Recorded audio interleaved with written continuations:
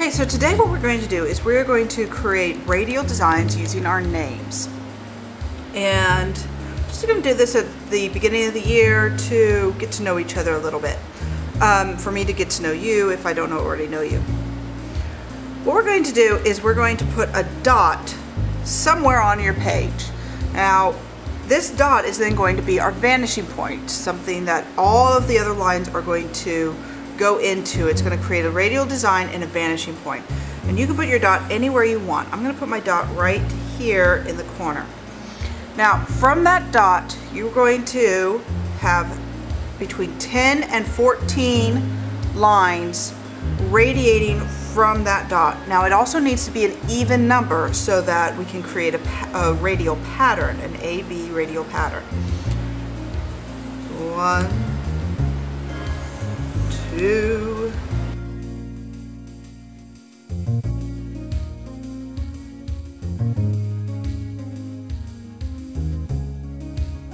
10.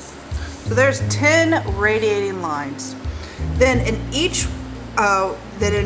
every other space, you are going to write your name, and you need to make sure that it fills that whole space. So in these long lines, your letters are going to be really big.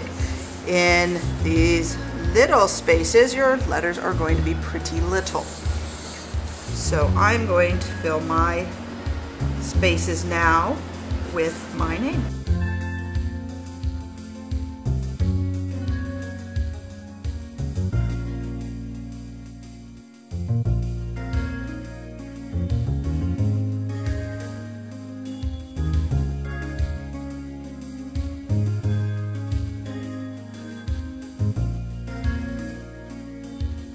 Alright, so now I have my name in all of these different spaces.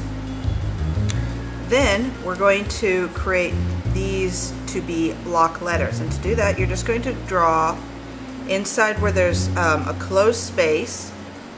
You just draw the shape of that closed space smaller inside. So for this closed space it kind of looks like a D, so I draw a smaller D inside. For the O's, I just draw a smaller O inside. And I'm just going to go around and do that to all of those letters. And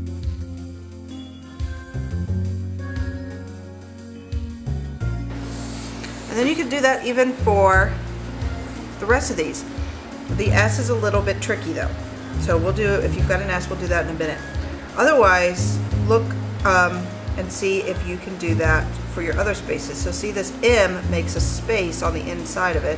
So I'm just going to draw basically a little M underneath, and I have a block letter. And with the K, I just draw a little bump there and a little triangle there, and I have a block letter. Triangle, triangle, and I have an N block letter.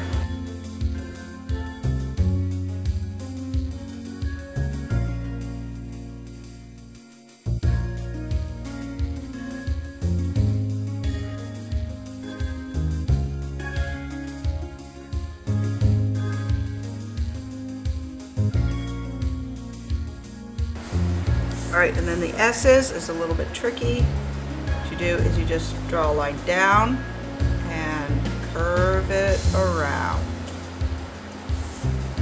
Draw a line down and curve it around. Draw a line down and curve it around. And if you need to bring this up a little bit and then erase, you can do that.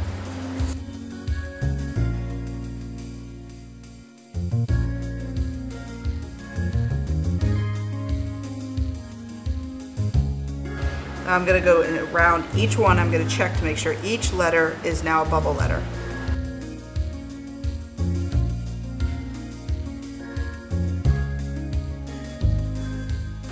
Alright, fantastic. And then trace it with Sharpie.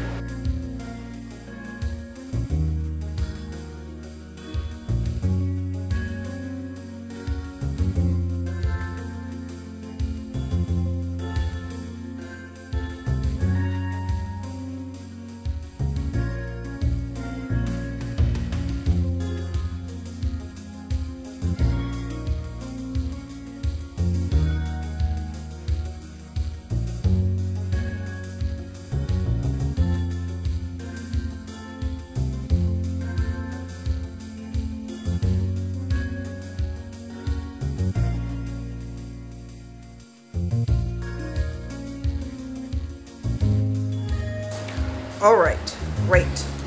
Now that that's done, we're going to set it off to the side and we're going to start creating our own visual symbols. Because in each one of these remaining spaces here, we're going to create a symbol that has something to do with us, something about our personality, something where even if they didn't see our names on here, they could look at the symbols that we've created and be like, oh yeah, that's totally that person, because I know they're really into that sort of thing. So what do I mean by that? Let me show you an example.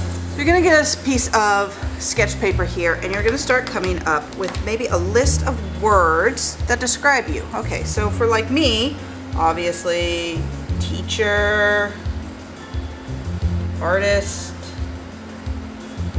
mom,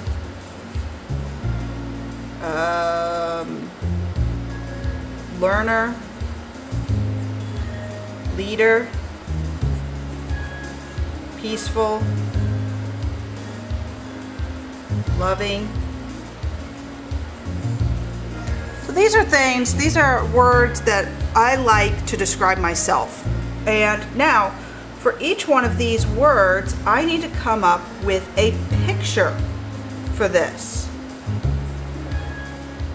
So maybe for artist, I'm just going to create maybe a paintbrush, that's an idea, or maybe a bucket of paint, that's a possible idea maybe.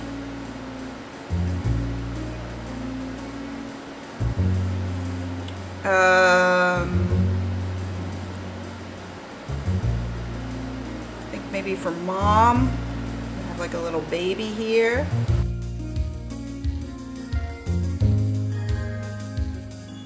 Little swaddled baby there.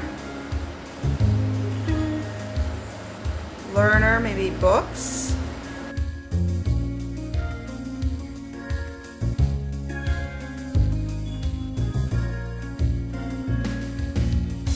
Teacher, an apple is typically a symbol for a teacher. People would be able to recognize that as a symbol.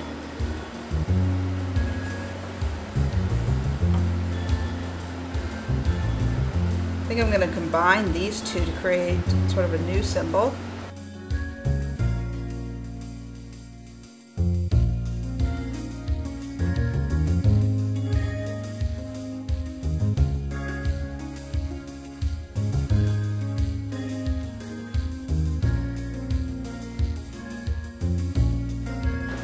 Pacifier here. Maybe that could be my mom symbol because my babies are babies still. Nah, I don't really like that. I don't really like that kind of book. Maybe I'll do a different kind of book. Because this is the space to make mistakes. This is where you get to have failed ideas and make mistakes and just kind of play with different ideas. And you can cross things out that you don't really like. Like, I don't like the way that paintbrush looks, so I'm not going to do that. But maybe paint. Maybe I'll do like one of those traditional palettes.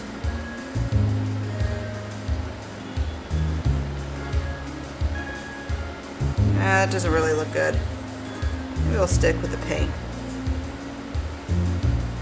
But let's see, I'm going to need at least, how many spaces do I need to fill here?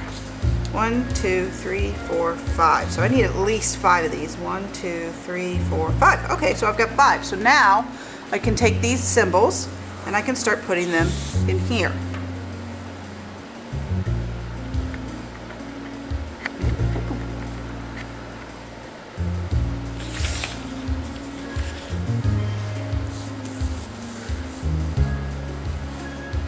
Now, we're going to, just like your letters started off big and got smaller, you're going to draw your symbols nice and big out here and then have them get smaller in here.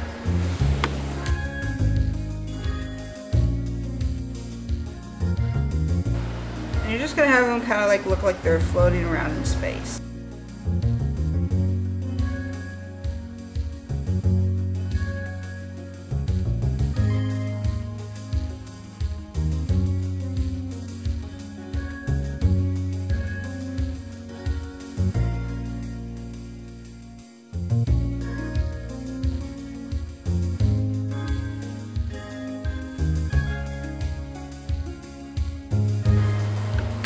And you can go ahead and do pencils all the way around first and then go over it in Sharpie, or the other way around where you can go do a pencil then Sharpie it. So I'm just going to do that just so you can get an idea right off.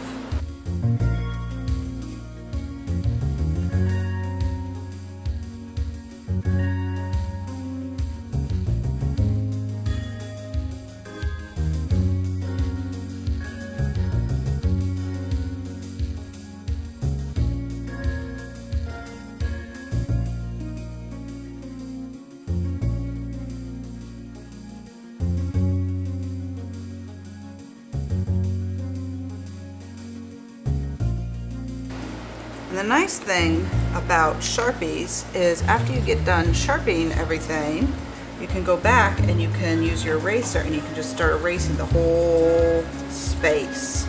And then it gives you a really nice clean space with no yucky pencil marks. And of course, the lighter you draw with your pencil, the easier it is to erase.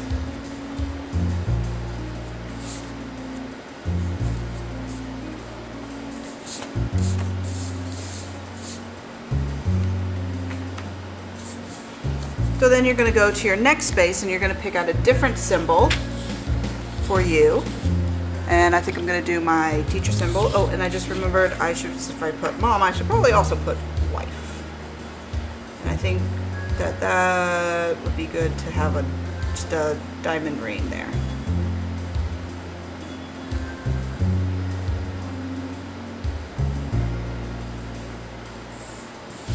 All right, but I'm going to do the teacher symbol, which is just an apple, in the next one. Nice and big starting off in the outside, getting smaller as I go in.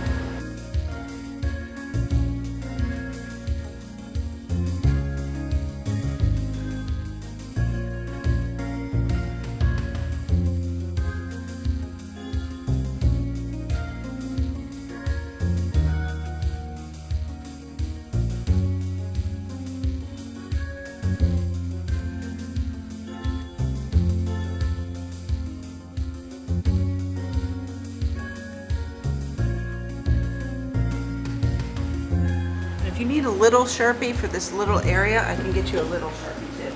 One of those finer pins. Okay, and then I can erase the pencil marks and move on to the next two. Okay, so here is my drawing, and I've already colored in my symbol spaces. And the last thing I need to do is I need to pick out a color for my names. Now, of course, I don't want to pick out any of the colors that I've already used. So I can't do yellow or blue or red or this pastel green or brown. So I can choose, and I can't do black either because that will just fade into my drop shadow. So I'm going to go ahead and look at the colors that I have and remove the colors that I cannot use.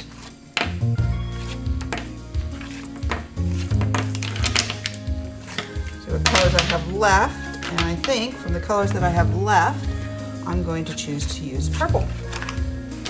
I like purple too, so that works out.